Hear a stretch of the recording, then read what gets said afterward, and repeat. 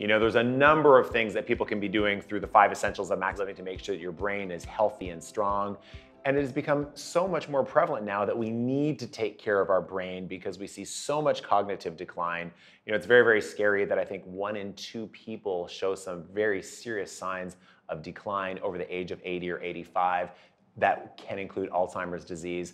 We even start to see about 1 in 8 people start to experience things like memory loss and difficulties even over the age of 60. So it's very important that we want to start taking care of the brain at a young age. But at the same time, if you've already started to experience some symptoms of, forgetfulness or heaven forbid, signs of dementia, Alzheimer's, any of these things, there are ways to take care of yourself as best as possible from a very natural perspective. So we want to talk about some of the vitamins and supplements that we know can indeed play a very, very helpful role, ones that you can certainly consult with your MaxLiving doctor that much further. A couple things we would look at is, I've always been a big proponent of getting in the right ratio of omega-3 to omega-6 fatty acids.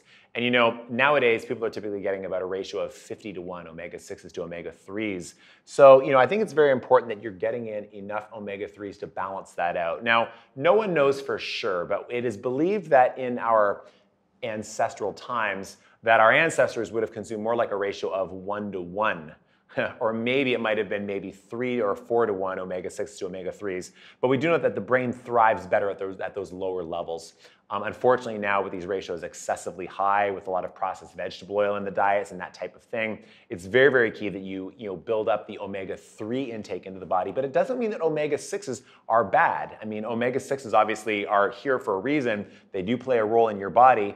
You do need the role of omega-6s, but they got to be the good omega-6s and they have to be non-denatured. So certainly looking at a quality omega. Obviously, MaxLiving carries an optimal omega, which helps you get closer to that ratio. And there may be some people who may just need to boost exclusively with omega-3s if the ratios are too far off, or if you've had a history of depression or ADHD or some type of difficulty where we'd like to see things function and fire better in the brain. So definitely looking at omega intakes, that's huge.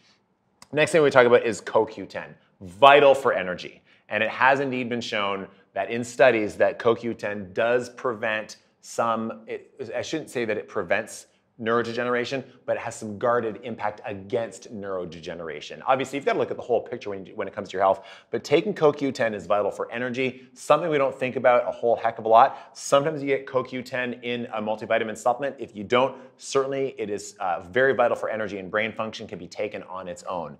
The next thing I think is key to look at is B vitamins. Again, often available. You can get enough B vitamins through a quality multivitamin, or if necessary, you may find that you do better by supplementing with additional B vitamins. I can certainly say experientially as a chiropractor, I've worked with a number of clients who've had a history of depression, and when they supplement with more B vitamins, they find they do a lot better, they sleep better, their symptoms are greatly reduced.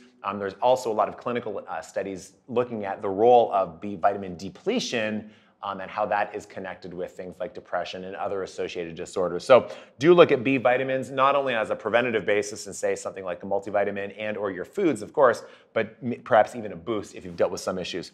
Vitamin D3. Vitamin D3 is just vital for everyone. I mean, vitamin D3, pretty much when you look at it, is the vitamin that you should get from the sun. And if you really want to break it down, it's not a vitamin you get from the sun, but it's certainly activated when those UV rays get to your skin. And vitamin D3 really is a pro-hormone that is involved in just about every immune process in your body. And that's why it's so vital. We've also seen some benefit with vitamin D3 with certain individuals who have had difficulty with cognitive decline.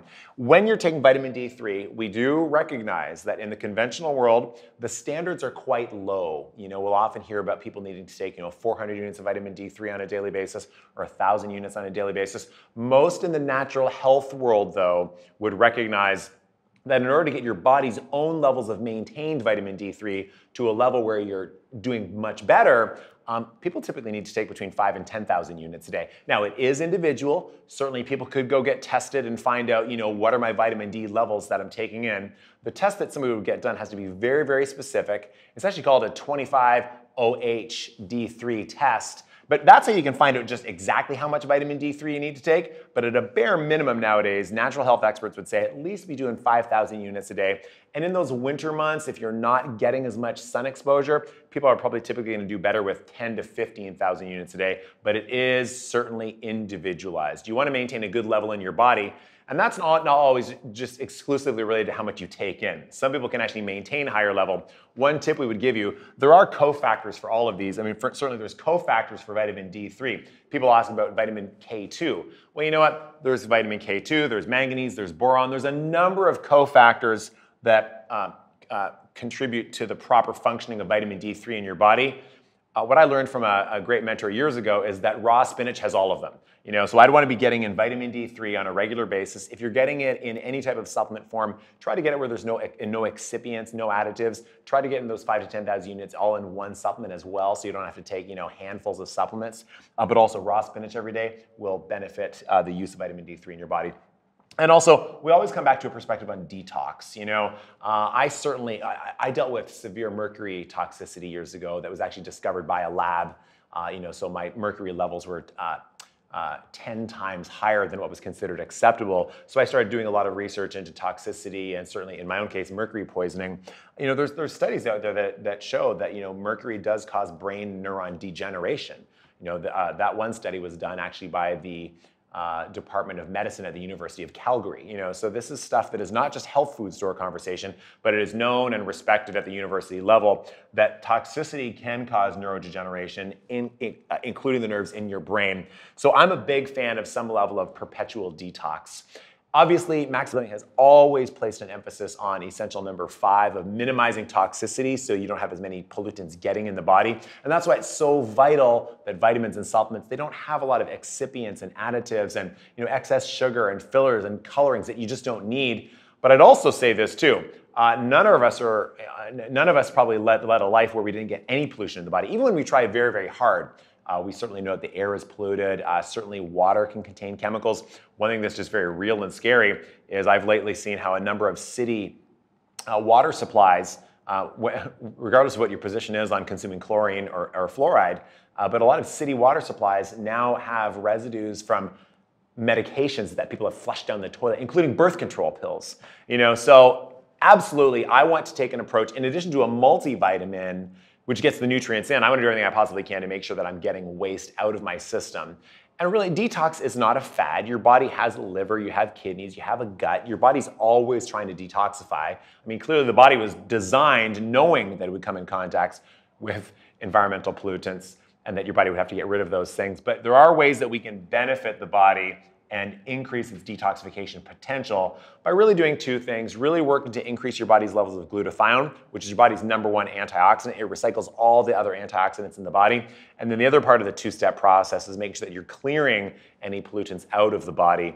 And that's where a benefit of these earthly elements like activated charcoal, or even sometimes we've seen people use things like diatomaceous earth, or we've seen people use things like bentonite clay. All of these things, they're magnetic, essentially, to environmental pollutants and waste, and they can help to pull those out of the body. Obviously, the ML Detox system addresses each of those areas, and there could be other ways that you can look at detoxing as well on a daily basis, too. I mean, I'm a big fan of all the things that would boost your glutathione levels. So exercise and getting a glutathione from raw vegetables as well. When you cook vegetables, you deplenish your levels of glutathione. That's not good, certainly doesn't help with detoxification. So good raw foods in every meal are wise as well. So this isn't gonna solve every person's brain issue, but they are key ways that you can look at preventing degeneration long term. If you have further questions, check in with your MaxLiving doctor.